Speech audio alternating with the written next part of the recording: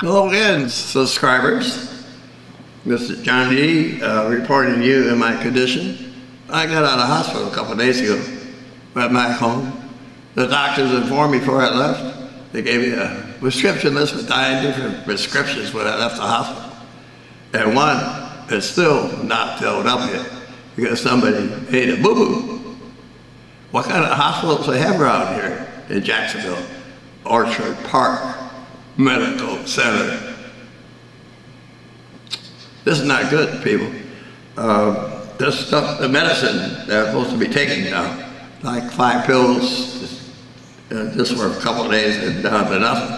It's supposed to help me recover from my pneumonia. And I can't get it.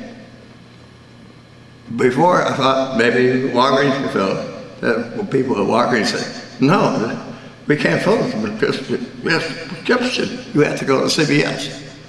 So I went to CVS and I called them up and they said, okay, we'll do it. And they never called back. The next day I called, they were over there. They said, oh, bring the prescription in and we'll see if we can fill it. And I did. Now they forgot all about that prescription. I can't even get it anymore. They have no record that I gave it to them. I don't have it. If any of you people know anything about COPD, pneumonia, what is this prednisone? Is it very important? Am I going to get sick if I don't take it? Does anybody know? All I know is the doctor, whoever it was, filled it up the wrong way, and me as a patient or anybody else cannot do nothing about it. It's against the rules of the U.S. government. The prescription can only be filled by the pharmacy. They can't get any help from anybody else. If it's not written the right way, you don't get it. So does anybody know if it's prednisone, P-R-E-D-I-S-O-N-E, 10 milligrams, something like 5 pills, how important is it? Do I need it?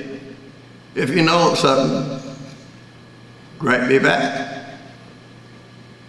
You know who I am. Maybe you have a friend that's a doctor. Maybe he knows.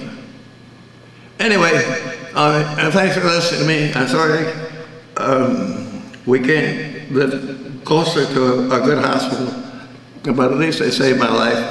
It's the closest one there is, and I understand I didn't have much time to go.